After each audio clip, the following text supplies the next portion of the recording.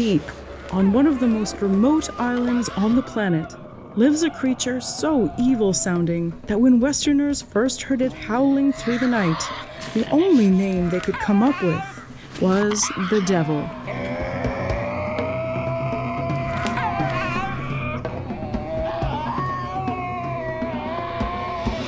This is the fearsome Tasmanian devil.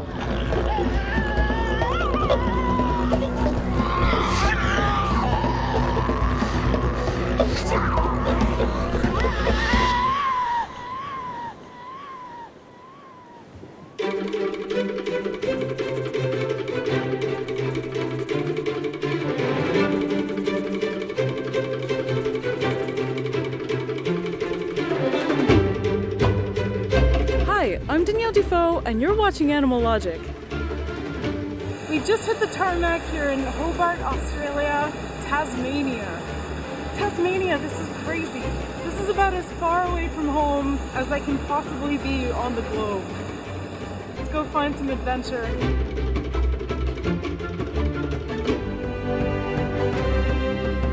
Characterized by its rugged, jaw-dropping terrain, dynamic landscapes, and sparse population, Tasmania is a wildlife stronghold.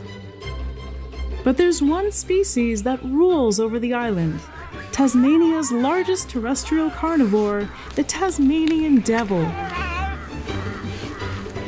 They look like a bear mixed with a dog, but with the pouch of a koala. In fact, early 19th century scientists referred to Tassies as bear devils due to this superficial resemblance. Yet, despite the resemblance, they are marsupials and are more closely related to koalas than bears. Tassie devils are the largest carnivorous marsupials left in the world. There used to be the Tasmanian tigers, aka thylacines, but since they've gone extinct, these are the next in line. But they're in danger too, aren't you, sweetie? Around 3,000 years ago, Tassies did roam mainland Australia, but they were driven out by dingoes and humans, which either hunted them or hunted out their prey, causing them to go extinct in the region. If King Tut were to have visited Australia, he might have seen a devil roaming in the outback. Here in Tasmania, these devils can still thrive. When Europeans first landed in Tasmania, at night, they heard the ravenous howls of the Tasmanian devil, a sound truly like none other, and assumed that it must originate from vicious killing machines, hence the name. Ooh, oh dear. Look at these scrappy youngsters. Are really going at it.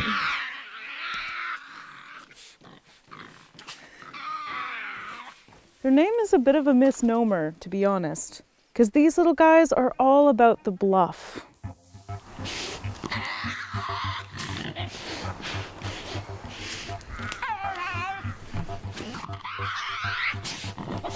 These guys can put on quite a display. They'll open their jaws wide and snarl and grunt and make all kinds of noises. And that's really where their name came from.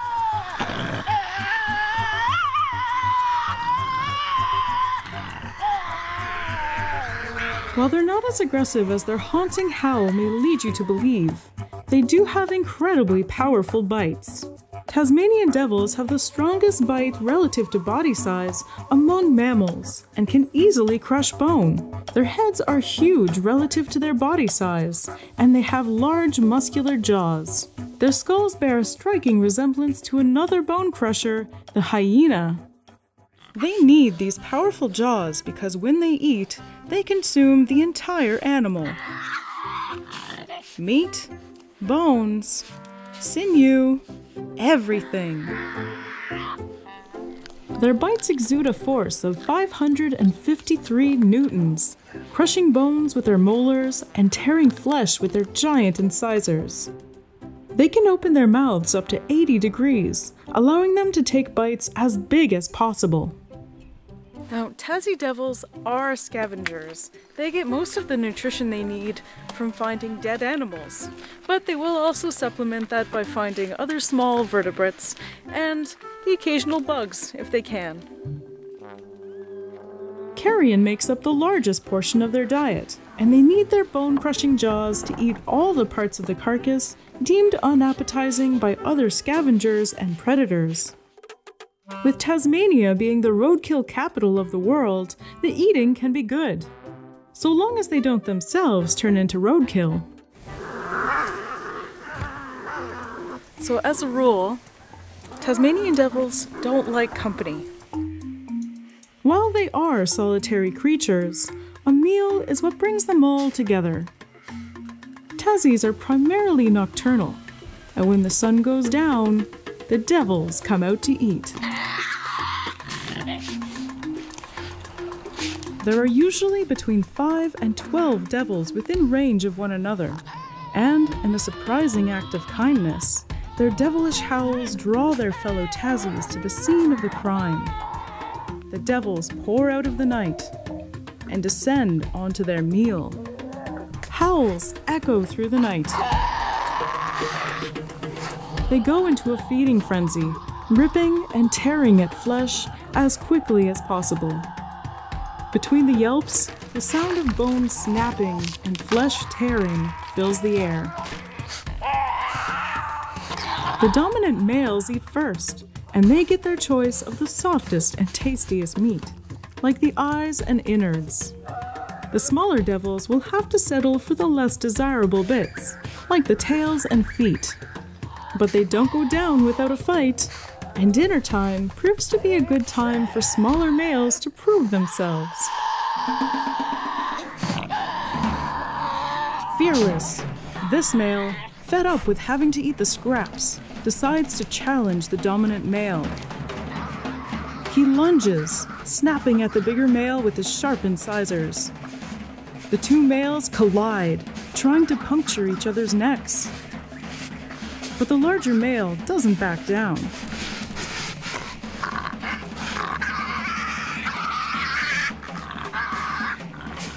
With his bulk and larger teeth, the challenger has little chance. He did his best, but with blood dripping from his face, he'll have to settle for the tail after all. Dinner is a dangerous affair. This battle may be over, but the fighting will continue. Tasmanian devils have no chill. They will continue snapping at each other, trying to usurp the pecking order until the carcass is gone. Devils walk away from feeding almost as bloody as their prey. By adulthood, Tassies become heavily scarred from battle, looking more and more like their namesake with the passing years. Now, I've seen this entire feeding, and they've eaten this entire corpse in about 30 minutes flat. There's nothing left now but a few bones and skin. Because when you're a scavenger, you don't know when your next meal will be. So you have to rely on eating as much as you can while you still can. The devils are ravenous and will devour every part of a carcass, leaving nothing but bloodstains on the ground and howls in the air. Would you believe that these scrappy little guys behind me are actually Tasmania's largest predator? They might be small in regards to what we're used to in North America, with some rather large predators, but here in Tasmania, everything's a little bit smaller. And dwarfism is most often found on islands because there's less resources, less space to claim territories, and just less room to grow. While their size certainly contributes to their cute charm, so does their gait. You may have noticed that they look funny when they run. This is because their forelimbs are longer than their hind limbs. This is unusual in the animal world, but they have these long forelimbs to help them climb. The trees in Tasmania are often very twisted and low to the ground. That works in their favor because they don't like going too high. Juvenile devils, in particular, are good at climbing because they're often targeted by hungry adult males, and escaping into the trees is a handy trick. Not only are they good climbers, but they're quite adept swimmers too. Tassie devils will swim when they need to cross rivers in their territory, but they also love hanging out in the water. They'll often wade out just to splash around, or to lay down in shallow water in order to cool off and relax. Who knew that Tassie devils liked swimming? Males are slightly larger than the females, and in the wild, they will weigh about 6 kilograms. Their main fat reservoir is actually located in their tails, and a plump tail is a sign of a healthy Tassie. These cute little pink ears are her tools for thermoregulation. Tassie devils don't really have many sweat glands, so in order to try and exude some heat, they'll pump blood through those ears, they'll turn a bright pinkish red color. Through that, they'll be able to reduce their body temperature. Tassies live fast and furious lives. Living to only 5 years of age in the wild, it's an intense ride. A mother Tassie devil's pregnancy only lasts about 21 days, after which she gives birth to 18 to 30 young. But she only has 4 teats, so only 4 lucky individuals get to latch on and grow. The surviving pups will stay with their mum for 3 months after they leave the pouch, becoming independent in the summer. These youngsters are all playing chase, but it's really training for them to become more territorial, defending their dens, defending their young, and most importantly, defending their food.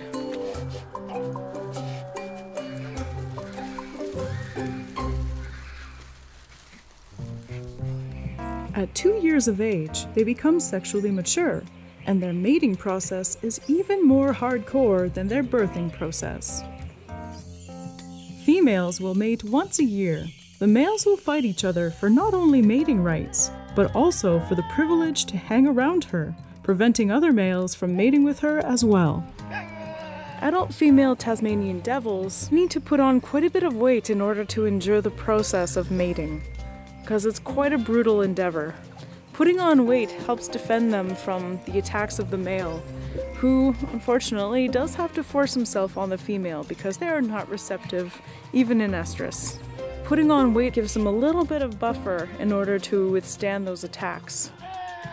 The mating process itself is rather horrific. It looks like a battle, and females can die during the process. While having such short lives doesn't sound great, it might actually be helping the species as a whole survive. In 1996, a disease called facial tumor disease started spreading like wildfire among the Tassie devils. And unfortunately, it has decimated about 90% of the populations all across Tasmania. In essence, devil facial tumor disease, or DFTD, is a cancer of Schwann cells, which are fundamental parts of the peripheral nervous system. Facial tumor disease is one of the only communicable cancers known to science. The disease starts as a growth around the mouth. As it spreads through their bodies, it pushes their teeth out from their mouths, making it impossible for them to eat, starving them to death. The disease will also grow into their joints, bones, and will cause mass organ failure. It also decimates their immune system, making them vulnerable to other diseases. It spreads quickly through populations and can completely eliminate an entire local population of devils in under a year. The reason it spreads so quickly is that it's transmissible through bites, and biting each other when competing for food and mates is a natural part of a Tassie's life. Symptoms may not always appear right away, and young devils may get it without presenting. They can pass it to others, and before we can do anything, the entire population will have been eliminated. Tasmanian devils were expected to go extinct by 2011, but thanks to conservation efforts here on Tasmania, they are still hanging on. Aren't you, little guy? There is a vaccine, but it is only effective against one strain of the disease, and there are many. In 2015, just 5 devils were successfully treated. Fortunately, it's quite possible that the devils will be able to beat this disease naturally. Since their generations are so short, they can quickly adapt to circumstances like these. Devils that have genes that make them immune to the disease are becoming more and more common. Scientists now believe that there is a 57% chance that the devils will be able to coexist with the disease. But that doesn't mean we're not trying to help the odds. Young Tassie devils who are born in conservation like this one are what's called an insurance population. They'll carry the genetic diversity that might eventually repopulate the entire island. For those Tassies that are lucky enough to be rewilded, it's always considered what genes are being released into what areas to maintain that genetic diversity. One of the most ambitious captive release programs was on an island off the east coast of Tasmania.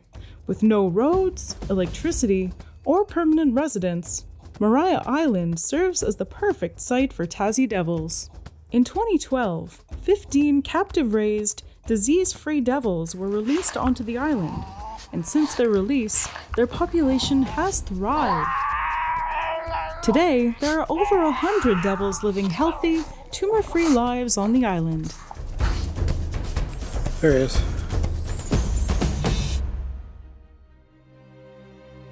Since then, 17 devils have been returned to the mainland in hopes of passing their stronger genes onto the next generation.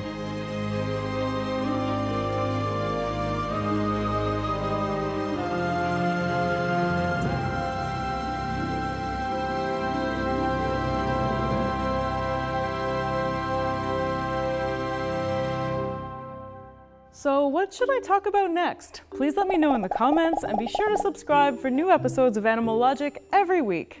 Thanks for watching!